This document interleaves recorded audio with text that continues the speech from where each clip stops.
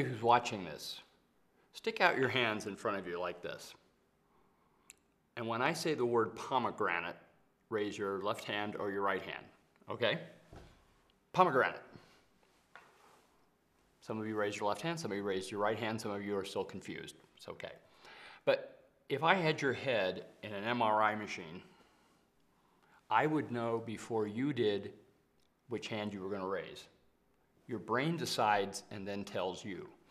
So much of what we do is on autopilot. Maybe 90% of our decisions are happening because of assumptions and beliefs that we've accumulated over our own history. And this is at the heart of the entrepreneurial mindset. What are those deep beliefs, those deep assumptions that anchor our daily decision making that have to do with entrepreneurship? And this turns out to be really important. If you'll see, this slide here tells you a little bit, gives you a look at that. I'm Norris Krueger. I live in Boise, Idaho. I've been studying this stuff for way too long. That I'm a recovering tech entrepreneur, turned academic expert on entrepreneurial cognition, and now I'm kind of a social entrepreneur and economic developer. And I'm really, the Cognition project has tremendous potential here, and I'm really happy to be here. At the core of what we're talking about is we're not training memories, we're training minds. We're not teaching to people, we're not teaching them about entrepreneurship, we're teaching them how to think like entrepreneurs. Going from learning passively to active doing is really important here. One of the things they asked me to talk about through Cognition is to take the example of what the very best of the best of the best programs are doing. What are the top 1% doing? And that's really important because it's not that they're doing more of things necessarily or spending more money, or that they're doing things very differently. And this is what they do differently. They obsess over developing the mindset. They don't always say it explicitly, but implicitly, at least implicitly. This is not about learning stuff, it's not learning skills, it's learning how to think like an entrepreneur. And it involves immersion, it involves engagement with the ecosystem, it involves a lot of critical thinking, and it requires a lot of action. That the second part is this deep co-immersion with the entrepreneurial community. We talk about the entrepreneurial ecosystem, but universities in particular are really bad at getting out and engaging with the community in ways that the community thinks is important. Take the best training programs in the world like Steve Blank's Lean Launchpad, Techstars Accelerator, Startup Weekend. In 3 days, they're doing it. This is why these programs work so well, and they understand it. The best technology commercialization programs, you look at what they're doing at Chalmers or Twente or at Babson or Stanford, you're seeing exactly these kinds of things. You go to Boulder, Colorado, you go to Silicon Valley, and yeah, everybody seems to have the entrepreneurial mindset. You go, wow, it's like in the air. But the reality is there are things going on a constant basis. If you watch it from this perspective, there are all these things going on that help build and reinforce expert entrepreneurial thinking. And it's not something we're necessarily aware of, but our programs need to be embracing that because as I said, the A++ entrepreneurship programs in the world, the people, you shouldn't want to be in the top 10%, you should want to be in the top 1%. This is something you should be aspiring to. What do? But again, focus on the mindset, embrace the ecosystem deeply, invite it into this, not just immersion, but co-immersion. This is important. Take the example of Lean Startup. This is one a lot of you have heard about. If you think about, yes, this validating, testing assumptions iteratively, testing those deep beliefs about your market, your product, and your venture. But what happens if you do that, it starts changing people at a deep level. It is changing that mindset in an important way. Think about Startup Weekend and Techstars. Total immersion, maybe one is 3 days, one is 6 weeks, that there's 24/7 immersion in action, working on their business model, working on their prototype, and so on. Intense peer support, personal reflection, and immersion with the ecosystem. That they've got, what is going on here? And I think what we want to do is build our programs to address that and do that obsessively. There's a Copernican revolution going on in entrepreneurship that centers around this focus on the mindset and this focus around the ecosystem. And the great news is for the practitioners, if in Copernicus's day, everyone said, yes, the sun goes around the earth. And then as soon as he published his book, everybody goes, oh, no, yes. Oh yeah, it makes perfect sense. That we're at a point in time where the practitioners are saying, yes, this is how we should be doing it. The people who are experts at educational psychology are saying, well, duh, kindergarten teachers figured this out 100 years ago.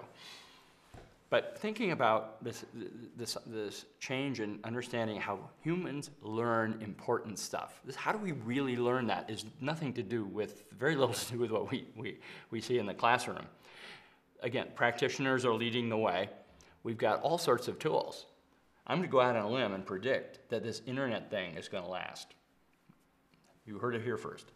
That there are so many tools and so many resources out there, and learning how to use those effectively. And the fourth piece of that is something that we've known for 20-some years, but Malcolm Gladwell wrote this book called Outliers that really got it out in the human consciousness. Is that this isn't learning about trying to move from a more novice mindset to more of the mindset of an expert. And yes, it may take 10,000, 20,000 hours of deliberate practice, but isn't this what we're trying to do? If we are not moving students from a more novice mindset toward a more expert mindset, why are we even doing this? And this is true entrepreneurship or any other kind of domain. That I'm going to give you a little homework, something to think about while we're going forward, is that everybody has their own conception of what the mindset is and what's important about it. Well, pick one thing. What is the one thing? How would you know?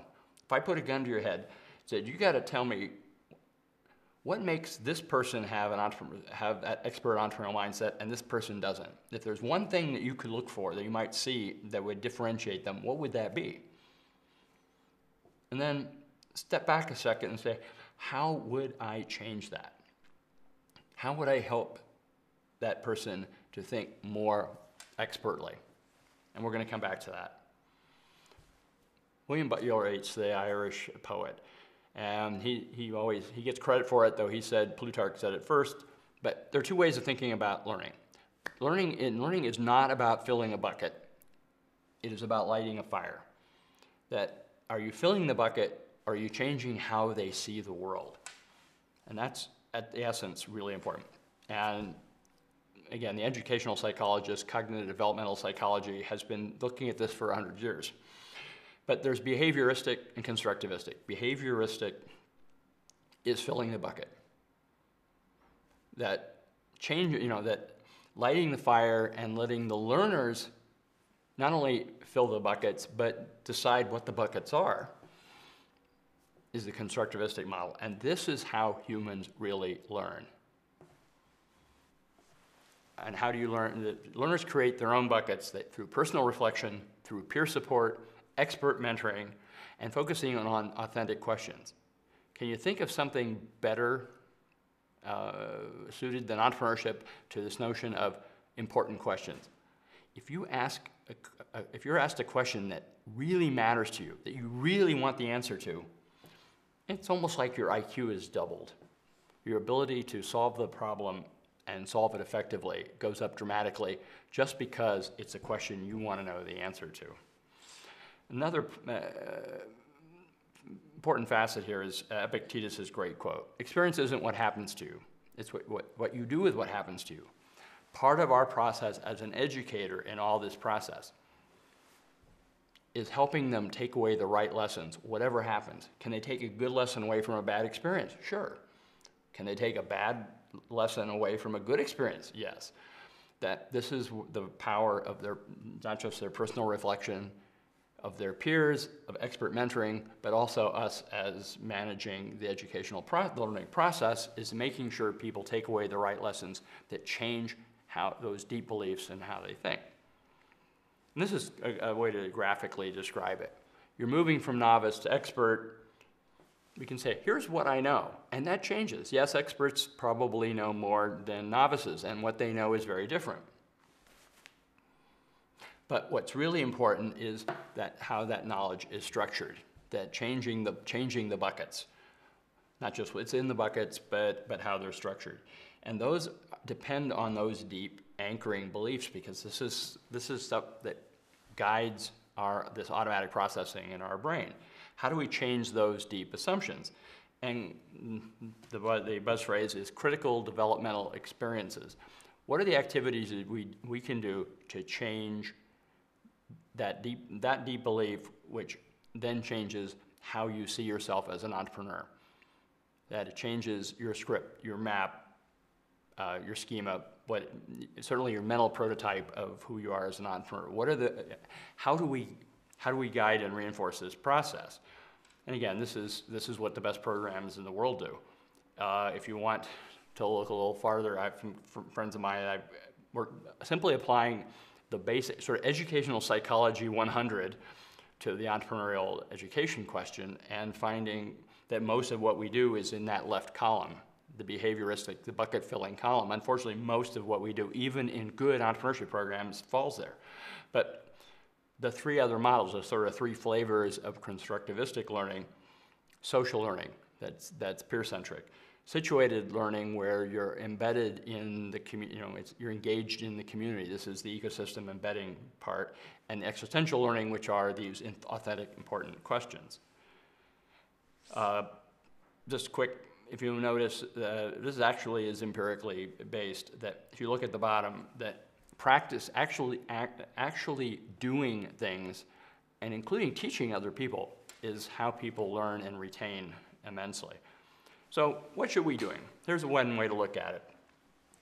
We focus on learning stuff, skills, knowledge, whatever, and ultimately we judge the program. Have we improved the intentions of the students? Have they greater intent to start a business, for instance? Well, guess what? A good entrepreneurship program, their intent and their self-efficacy actually go down for a while early on in their training, because they're getting this reality check. Don't worry, it comes back. But we should be looking at not skills and knowledge, but changing the mindset, these deep beliefs. And fundamentally, just let's laser focus on how do we move from novice to expert? What are the critical developmental experiences that get us there? And for moving from intent, let's focus on action. And in fact, if you want the best way to improve intention is by actually acting. The more you do something, the more your intent to keep doing it goes up. This is a sort of a graphic of a couple different looks at how, just from an instructor perspective, how we look at it. That again, repeating things we've said before, that action before thinking, learn the right lessons, embedded in a supportive ecosystem, both in terms of the class and in terms of the entrepreneurial community. So let me come back to a little bit more to the homework assignment. Remember that one thing I said, okay, here's one thing that is going to be different about an expert entrepreneurial thinker versus a novice. And how can we change it? And I want you to send your ideas. My email is listed below. I want you, as soon as you watch this, sit down, type it up, and email it to me. I would be fascinated. I will share it with the Connect community. I think a tremendous opportunity for all of us to learn from each other. How do I say this diplomatically? I probably know more about this than anybody else in the field. And I still only know this much. So please join the adventure. Research opportunities are a gold mine, not just the teaching side. Great opportunities to engage with your local entrepreneurial community. Here's my email, my Twitter handle, Facebook, LinkedIn, Google+. Let's keep the conversation going. Connect is all about the community. Now, one final thing. that if this were a live audience, somebody by now would have raised their hand and said, God damn it, Norris, what do you think is a key facet of the entrepreneurial mindset? And it just so happens that Klaus Saylor has insists that I answer this question. So what does an entrepreneur mean to you? The short answer is entrepreneurs make cool shit happen. That this is about creating value for others, delivering it, and if you're lucky, you get paid. That it's all about identifying value. When you say the word opportunity to me, that this is an opportunity to create value for somebody else. That I am creating their opportunity. And that's the essence of being entrepreneurial. This is not being opportunistic. This is about creating value. And this is something, it doesn't matter, it doesn't have to be a commercial setting, it can be a social venture, it could be anything. But it's not, entrepreneurship is certainly not about the Benjamins, it's not about money, it's not about starting a business, it's about making cool stuff happen. So go out there and help your students make cool stuff happen, and do it yourself.